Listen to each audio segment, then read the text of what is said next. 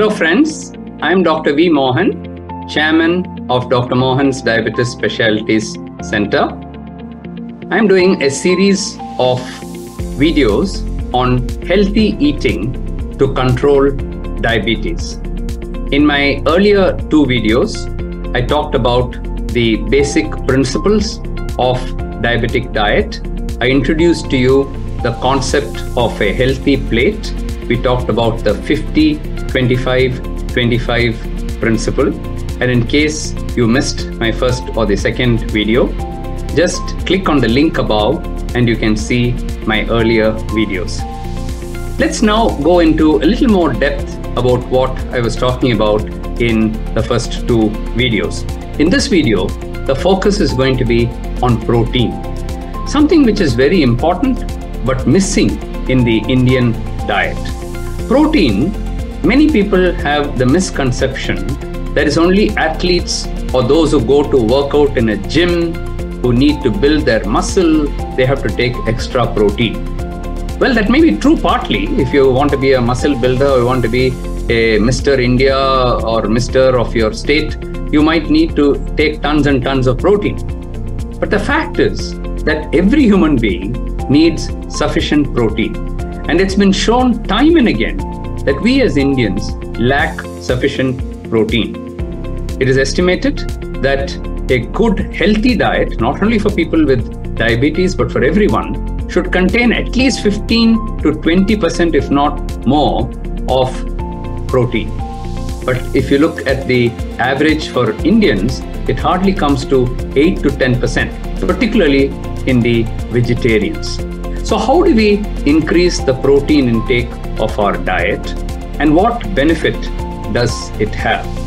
Many studies have shown that Indians who consume too much of carbohydrate, in the region of 75-80% in some places, and at the very least, even 65 to 70% of carbohydrate. Did you know that South Asia in general and India in particular is the highest consumer of carbohydrate in the whole world? It is no surprise then that this carbohydrate, which gets converted into glucose ultimately, is actually one of the causes of the rising epidemic of type 2 diabetes in our country. So if you make a small change and replace part of that carbohydrate, the excess carbohydrate that you're taking, with very good quality protein, it will have a huge impact both in the prevention as well as in the control of type 2 diabetes. Now in the 50-25-25 principle I mentioned that 25% of your plate or your thali in which you put your food should be reserved for protein. And I'll give you a simple tip how to remember this. Every time you sit down to have a meal, be it breakfast, lunch or dinner, look for the protein. Because unless you look for the protein, it's very easy to reach out for some more extra carbs. Now, how do you look for protein and how do you select your protein in the diet? Let me start with the non-vegetarians first, because that's very easy. If you're a non-vegetarian and you take egg or fish or chicken, poultry, or even meat, although red meat we don't encourage very much, you can have it occasionally, but eggs, fish and chicken are very good. They are called as lean meat and you can have quite a large quantity. In fact, the advantage of protein is not only that it helps you to build muscle, and when you build muscle, your insulin action is improved and thereby you can easily get your sugar under very good control. So that is the first reason why you should take. In older people, when you take more protein, it prevents you from falling. You know that a fall leading to a fracture is one of the commonest causes of death in very elderly people. So if you start increasing your protein intake, you'll find that your muscles are stronger and you don't fall. Now, when you add protein, it also automatically gives you fiber, and therefore your fiber content also goes up. So increasing your protein has many advantages for those with diabetes. I mentioned about the foods, the non-vegetarian foods which give you protein.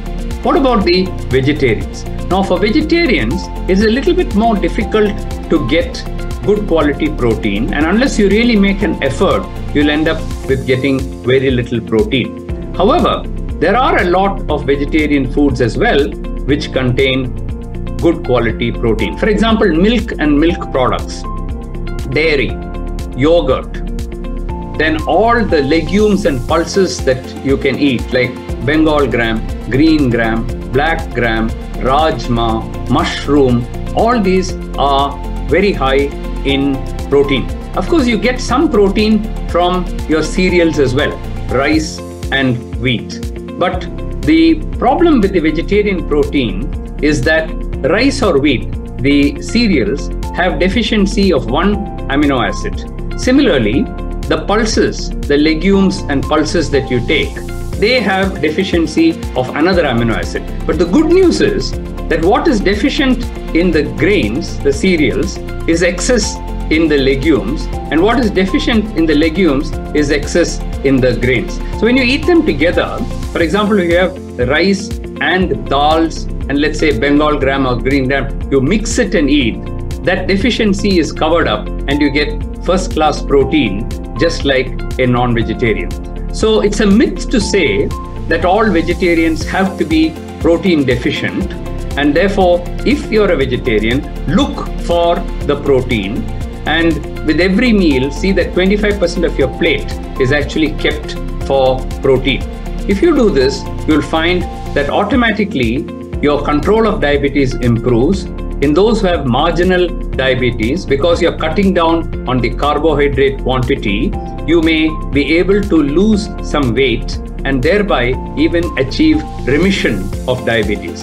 In a very important recent publication from the ICMR India Diabetes Study, we showed using mathematical modeling that even if you slightly reduce the carbohydrate from the 60-65% to about 50% or 55%, you're able to reduce the carbohydrate and increase the protein content to about 20%. And the rest of it, if you're able to take it from healthy fats, and we'll talk about fats in the next video, then you will be able to even reverse diabetes in those who have early onset type 2 diabetes. In others, you will be able to get your sugar levels under good control, your HbA1c will improve, and thereby you can prevent all the complications of diabetes.